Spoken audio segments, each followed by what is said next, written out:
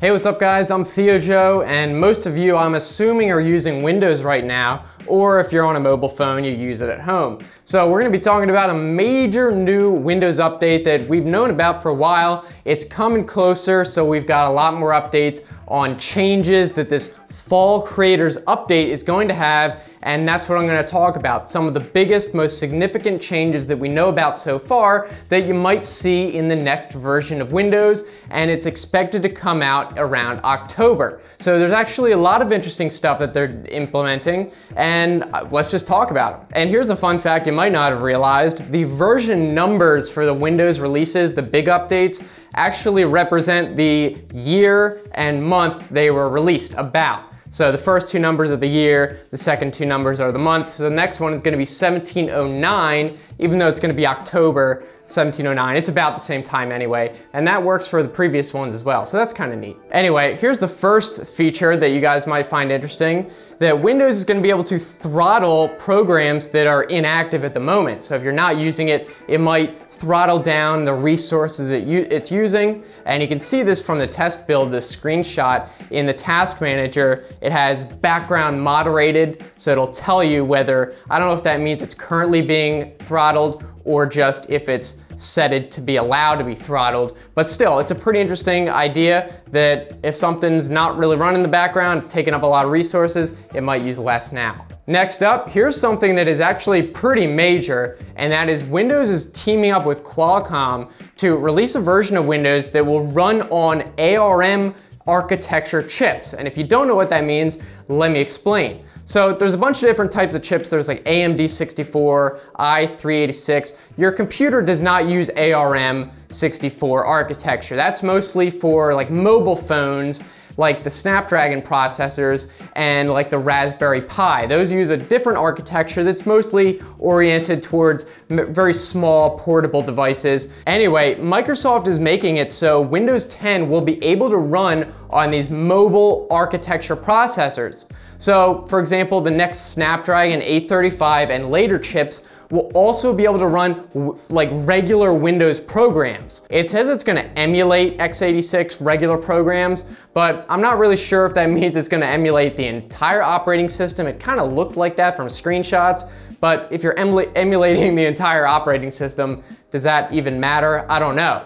But the idea is that now, maybe even on future phones, you'll be able to run emulated versions of Windows programs, which is really weird. This might only work on certain types of applications, and obviously they're partnering with Qualcomm here, so they might only unlock the feature on specific devices. I don't know how much they're gonna open this up, but not even necessarily phones, but tablets, anything else that uses this ARM 64 architecture might be able to run native Windows programs where before it would have not been able to run them at all. I don't know how big of an effect this is gonna have, but I personally think it's a big deal that you're basically allowing a whole section of devices to be able to use Windows programs now. And they even said like heavy hitter programs like Adobe Photoshop, those are not resource limited. Those are big time programs, and even that is gonna be able to run emulated on a ARM chip, which is usually unheard of. So I think this is pretty exciting. I think it's gonna open up a lot of new use cases for these mobile processors, maybe make mobile PCs a lot more common because it would allow both the mobility and the functionality. So we'll have to see. There's a lot you can talk about with this feature, but let's move on and keep talking about Windows. All right, the next change is pretty sad. I don't know how we're gonna get through this, but Microsoft is killing off MS Paint. Oh, you guys know and love Microsoft Paint. It was the best editor, right? Well, not really. Anyway, they're calling it a depreciated feature, so they're not gonna develop it anymore, even though did they even develop on it before? Did they even add features in the past 10 years? I don't know.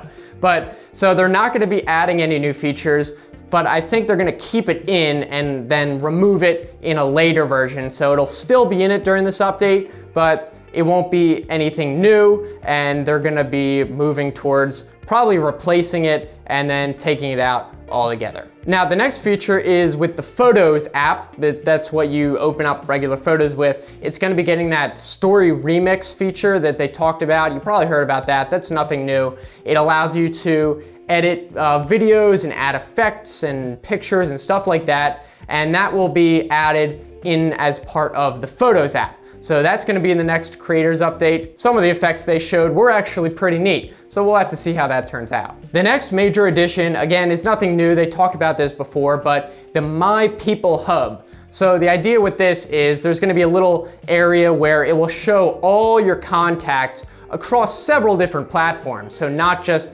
your Microsoft account friends, but also like Xbox, Skype, that sort of thing. So you'll be able to have all your contacts in one place. You can message them across platform, send them emails or whatever. And this way you don't have to go into each individual program like, oh, I want to call someone on Skype. You don't have to go into that necessarily. It's all right there. I don't really use that many other platforms for Microsoft, but it's good for a lot of people, I think. And remember, this was actually supposed to be in the previous update in the spring, but I guess it wasn't finished yet, but finally they'll be adding it in this one, hopefully. I don't think they'll take it out again. Moving on, we have a small little update, and that's with power throttling for the whole computer, for like battery.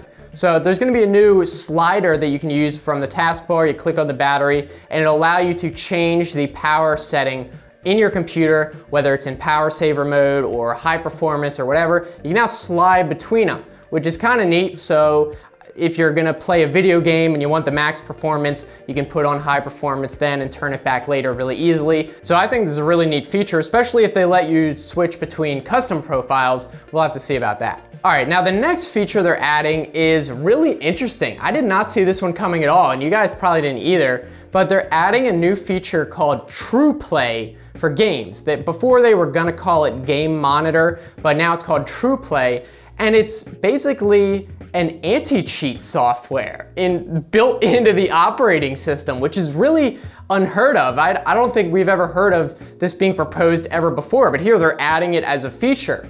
So the idea is that this TruePlay feature is gonna be a setting in Windows, and you can enable it or disable it, but some games could presumably require that you have this TruePlay enabled so that it won't allow you to cheat. Because sometimes, obviously, we know that cheating programs for video games, they kind of bypass the game's ability to see that it's cheating, but obviously if it's the operating system itself taking a look at if you're cheating, that's gonna be able to detect cheats a lot better. I think cheaters are not gonna be happy about this, and I really hope that they implement this into a lot of games. It might not be implemented into too many at first because obviously it'll only work for Windows users, but hey, now that the feature is there, if it turns out that it works amazing, I think this will be pretty neat to see. Here's another feature that's kind of cool. Windows 10 is gonna support eye tracking.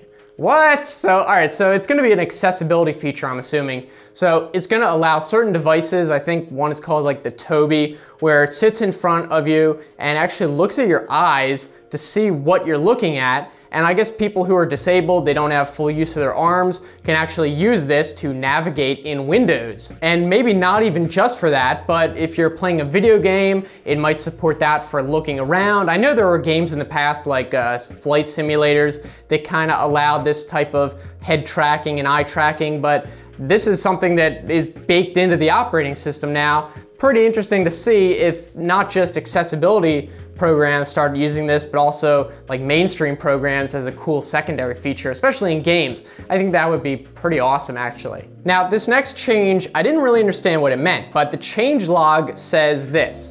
It says you can now let Windows automatically process video to enhance it.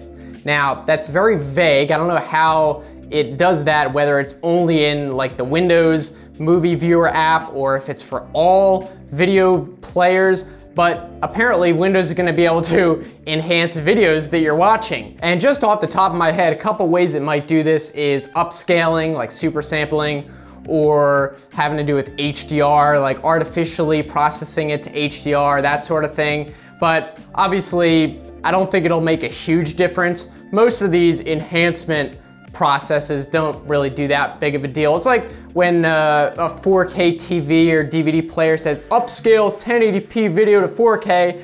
It's like, yeah, well, you're still working from 1080p. You're not adding any more information, but I don't know, maybe it'll make it look better if it can sharpen it. But I don't know exactly what it means because they didn't explain any of it. We'll have to see. Now, the last change I thought was worth mentioning, kind of, is that Windows 10 is going to be adding new emojis. I guess it's not really a surprise.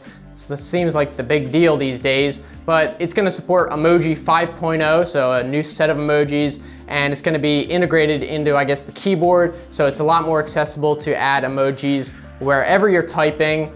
Might be neat for you guys that like to use emojis all the time. Now it'll be even easier. So that set of changes is actually pretty good in my opinion. There's still a few things that we never really got, which was like the music maker they talked about like last year. I guess they never really released that or finished it or whatever. I'd love to see that, like it's GarageBand for Mac, then Windows would have its own thing. I think that would be amazing for people who are into music, but maybe don't want to shell out money for a, what is it, a DAW, DAW, digital audio workspace, whatever it is. They're expensive, they're not cheap. So if you can have one built right into the operating system, that would be pretty awesome. And remember, we're still a couple months out, so they expect it'll be out in October, but the version number might suggest September, maybe towards the end of that, somewhere in that range. The point is there's gonna be a lot more development between then and now, so we could start to see some big features that they add that we've never even heard about.